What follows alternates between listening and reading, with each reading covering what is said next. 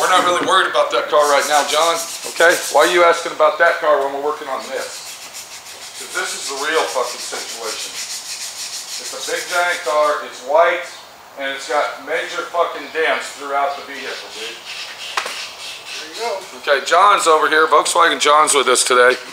And he's asking about the car behind me, which we're not going to look at because we're not working on that today. What we are working on over here at D.I.Y. Auto School is this 1962 Buick Riviera. Now, this is just a makeover, you might call it. The owner's mother bought this brand new. She passed away. He owns it now. It was over there at the chicken coop up there at Daryl's Automotive Repair, Oliver's Automotive at the chicken coop, what do we call that? Automotive repair shop, redneck style. Daryl put a brand new motor and transmission in it. When I say brand new, I mean rebuilt, and got it running to specs, and then now we're going to go ahead and paint it. So, I don't know if we're going to remove all the panels. We possibly will, because that's the way my friend Pete likes to do it, is to remove the panels and paint instead of leave everything on it, because this is actually going to be a color change. We're going to go back to a silver beige color and do away with this white. But what the real situation is here at D.I.Y. Auto School today is when you're working on a white car or a light colored car like this, and it's a classic car such as this, or possibly a newer car, it gets caught into a hailstorm, let's say, like this fucking cocksucker. And it's got dents all over the car, and you can't see them. You see what I'm saying? If you look at the car right here, you can't see any of the dents because it's a white car. And what my friend Pete's going to do today is he's going to show you how to find all these imperfections and these dents. So you're going to get them all out. You're going to have a nice professional paint job when you get done, and you're going to be proud of what you're doing to it. When you're working on a car like this, especially this big long monster that this thing is, as you can see, there's going to be dents on this car that you won't find until you get it in the paint booth and start spraying the paint. And that's when it really sucks, because once you put the paint on it, then you're thinking to yourself, motherfucker, I can't fucking believe there's a ding right there. And those little dings that we're going to be finding on this, if we don't get them all out, they're going to show up like a sore thumb, because we know how people are these days. All right, people are very, very cruel people. They're haters. And if you have an imperfection in your car and you don't know how to take it, you're going to be embarrassed to take it out, because that one fucking guy might say, oh my God, look, you forgot to get this right here. Oh gee, look at that little dust speck right there. Ooh, who did this job? You see what I'm saying? And we all know that when that happens to you, that is because of one reason. They are jealous that they don't have that car. They're jealous because they're driving a fucking Yugo or a Nissan Sentra 1980 model circa fucking car, and they can't afford to have a car like this, so this might have been their dream car, and they're jealous that you have it. So if you go to a car show with your car, don't fucking get intimidated by these people. The only reason that they find imperfections in there is because they're there to do that. That's their job. That's their job in life, to destruct you, to make you feel like shit, and to make you think that your car is a pile of shit. It's a fucking joke, but it's true. Shit happens. Let's get on with the lesson, and I'm going to show you what's going on. Welcome to D.I.Y.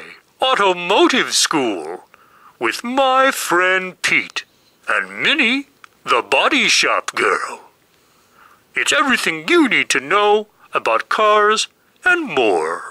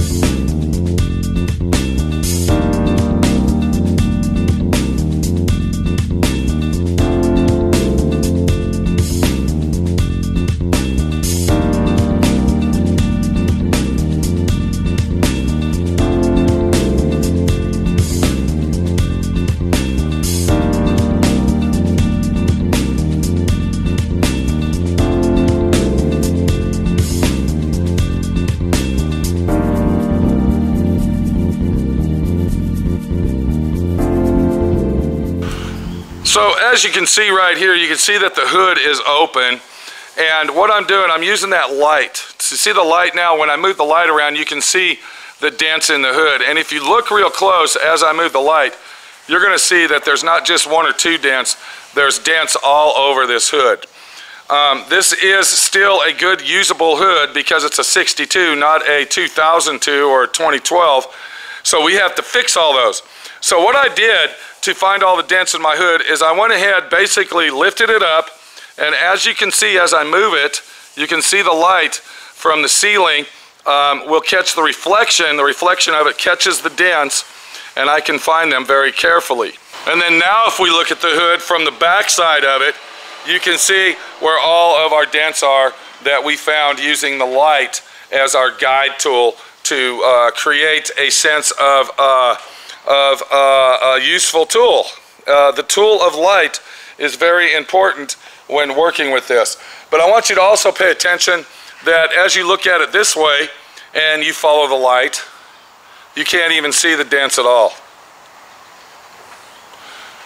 So we just learned one thing, that using the light rays of, let's say, the roof in my shop, right there, is a good tool to use. And if you have a light source such as this is something that you would want to use to find dents in the hood or the upper part of your car. But then when we get to the rest of the vehicle, such as the sides of the car, using the light on this type of a vehicle is not as easy. As you can see as we go down the vehicle, you can't see any dents in it, and it looks like it's nice and straight. That's due to the fact that this is a white colored car. It's a bright color, and it doesn't show any imperfections. So we got Volkswagen John over here today, VW John, and we're gonna let him try to camera guy as my friend Pete shows you how to find these imperfections without using a light, such as our ceiling light, to find little dents and what have you to make sure that you have a great looking paint job. So you heard what's going on over here. We got a 62 Buick, it's white. What's your opinion on that? It's really hard to find every dent. It's very, very hard to find until you dents. find that last coat of clear. That's right.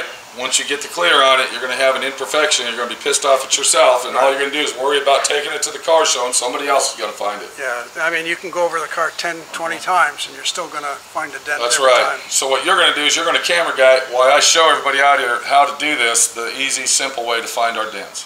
Okay. So the first thing we got to do is that John comes over here. This is the key right here to finding all the little unnecessary dents that we don't want in our paint job. And what this is very cheap, inexpensive spray paint that I bought over at the Corporational Hardware store that cost less than 99 cents. I think it's 97 cents a can. All right, very quick, fast drying paint. It's flat black. What's that, John? Lacquer. And I am going to go ahead and do it on this section right in here. I'm going to show you how this works. What the real deal is, come on over here because we're going to have backlight. Okay, so we're going to be working on this area because we had some backlight issues from our doors being open. It's summertime, hotter than hell, and very fucking humid. So what you want to do, and there's some people out there that probably already know what I'm going to do. I'm going to take my paint, and I haven't washed the car, it's still got dirt on it, and I am going to go ahead and put a guide coat on the car. Do you see what I'm doing, John? How many cans of that paint do you use on a barge like this? On a car like this, probably take about a half a can. Now, I wouldn't suggest to do this with your glass and all your chrome in it. This is something that you would want to do, or you're going to get it all over your chrome, then you're going to have a fucking mess. So, this is for a situation that if you're going to do an overall paint job and you want to find it. Now, you can go back and tape all your chrome off with 2-inch tape and then put your guide coat on if you really want to, if you're not going to remove your chrome. But it's very important that you make sure you cover as much space as possible. And then, of course, if you're working on a dark colored car, let's say black, for instance, or a real dark maroon, you want to get white instead of black. You see what I'm saying? So let's say that we just did all this to the whole car. I'm out of paint, so we're going to have to keep proceeding on our movement. We got two ways that we can find our dents. And the way that we're going to find them is by sanding. Now we can hand sand block this, or we can use a DA with 180. You don't want to use 80 grit because it's going to take the paint off, and then you're really going to be lost. So let me get a D.I.Y sander. I'm going to put some 180 on it, and then I'm going to go over this very quickly to remove our guide coat. And wherever there's paint left on our car, there's going to be a dent. So we're going to take our D.I.Y sander just like so. I'm going to use 220. And sometimes it's even easier and better to use 320. And then what I'm going to do is I'm going to take my D.I.Y sander.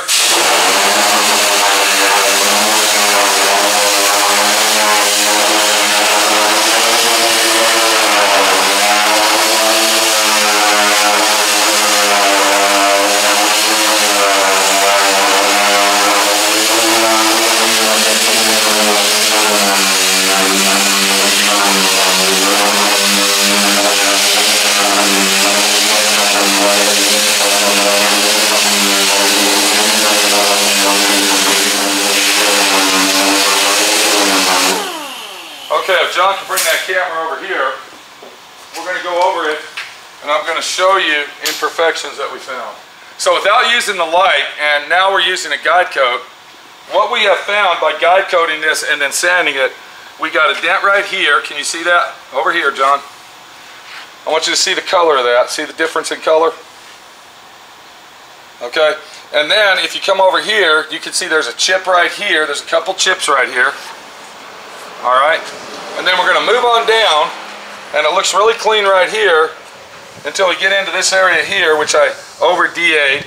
But look right here. Look what we got right here. You see that? All right, that's a chip in the paint.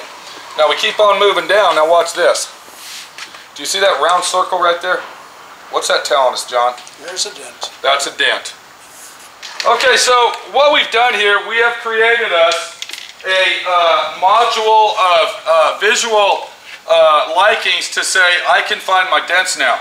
Now, I told you in the beginning before I sprayed this that I didn't wash the car. There was a reason for that, all right? And the reason for that is because if the paint misses that dent, the dirt's not gonna. So, you can see right here, if John comes right there, you can see that this car is pretty dirty. You see what I'm saying? All right, so we're gonna leave the dirt on there, but we're gonna go ahead and put a nice thick guide coat on this deck lid. And this is how you wanna apply it, just nice and quick. You wanna cover every surface. We're not gonna paint the whole car using a spray can. All right? It's been done. Even though it's been done, and I'm pretty sure my little Volkswagen was sprayed with a spray can. So what I'll do now, instead of using my DA, this is another situation, is I'm going to use a nice flat block. This block is designed for DA paper. It's a handy block if you don't have one, John. You see how it's curved and it's got just the right angle to put a piece of DA sandpaper on it? Okay, and then what we'll do is we're going to go ahead and hand sand this. Now watch what happens.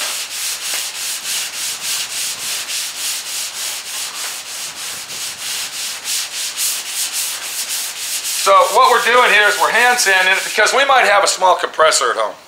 We don't have a big giant compressor that's going to let us DA this whole car to find dents. So I'm taking my my hand sander with 220 again, and I'm going to go over the whole surface, and you're going to start seeing these imperfections and dents start popping up.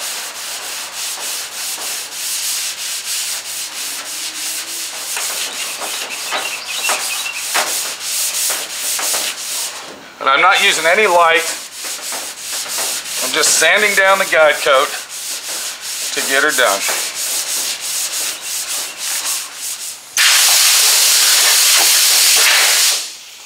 So if we come over here, John, we can see, I want to show you this. Get my magic marker again. And as you see, I already circled it before I did it, but there's an imperfection. Here's another dent. Here's a big dent. And then I want you to watch real close here. Do you see this little spot right here? Okay. That little spot right there is a dent. We would not have found that without using our guide coat. Here's another one right here. See how it looks like a circle? Mm-hmm. Okay. What about this right up here, Pete? That's a chip. That's a chip in the paint. Okay, so that's chips in the paint. But what we're looking for circles. All right, anything that represents a circle. Okay, here's a dent right here. It's kind of an oblong circle. Of course, here's one right here. Do you see that? Are you watching through there? Yeah. Okay. Here's another one I circled before we did this. So before I did this, I already went around the roof of the trunk, and I already circled some of them. not knowing that these ones were even here. Do you see what I'm saying? So using the guide coat to find your dents on a vehicle like this, or a vehicle that you own that you want to repaint, that you know for a fact has been in a hail damage or has other damage that's hidden, or the car's been painted before, is a very, very good idea. John had a question. What was it, Dave? Well, sometimes, since you don't have the guide coat over everything, right? You can sometimes see from the gloss on the paint. You can see from the gloss, but the real deal is, this car, if you look at the roof there, run the camera cut, there's no gloss on it. Right.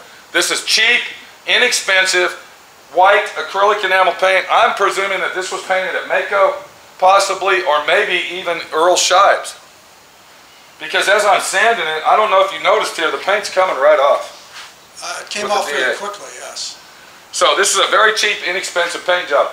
If the car does have a high gloss, like John said, I would be able to walk around it and use the light as my tool to find my small dents. Well, what I'm saying is that once it's sanded and it's dull, it's still going to be shiny in the dents. There you go.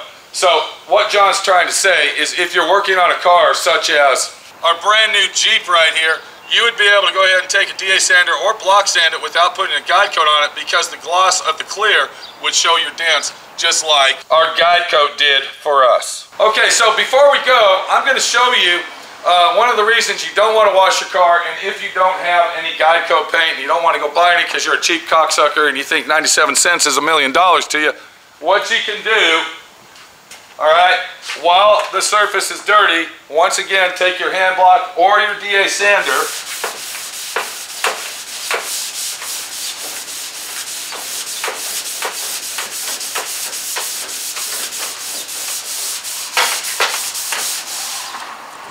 okay? And then when you sand your surface down using a dirty surface, like you see me doing, watch here. Let's see if we can get this one to... Okay, see, it's not working right now, John. Okay, I don't even see any more dents on this. We're going to have to put a guide coat on that to double check. Come on up here where I know there's some dents. Watch this. If you can stand right there. Okay, I know there's a dent right here, so we haven't put a guide coat on it. Let's go ahead and sand it without a guide coat and see what it looks like.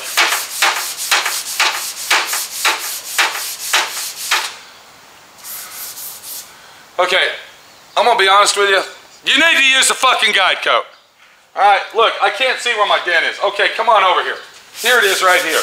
But do you see how hard I got to sand to find that? Look, okay.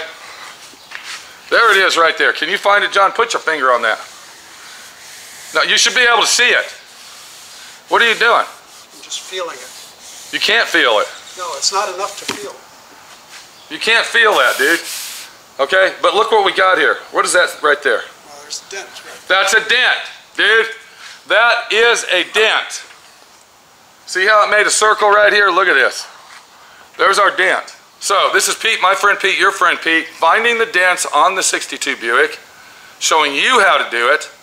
We just learned that even not having a guide coat, you're not going to find them. I got to go. Take it easy. I got a lot of dents to find on here, and by the hood, look at this hood, I got a lot of body work to do as well.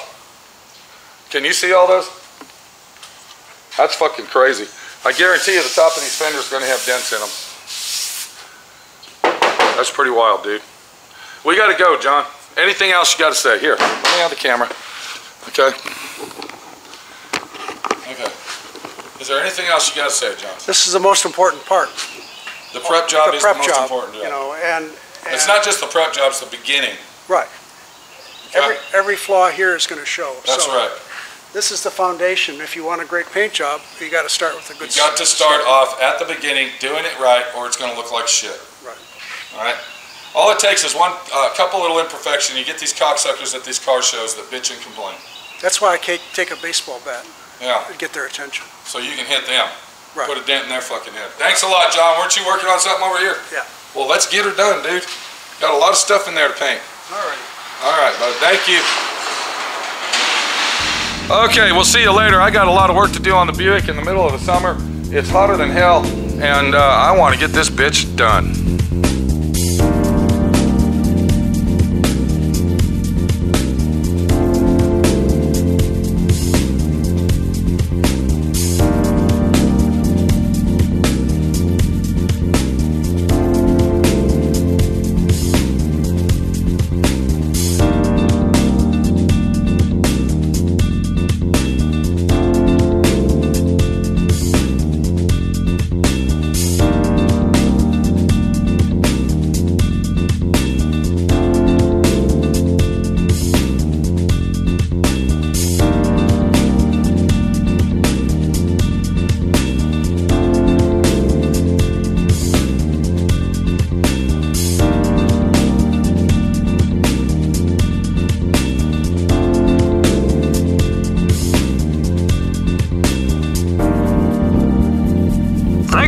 watching D.I.Y.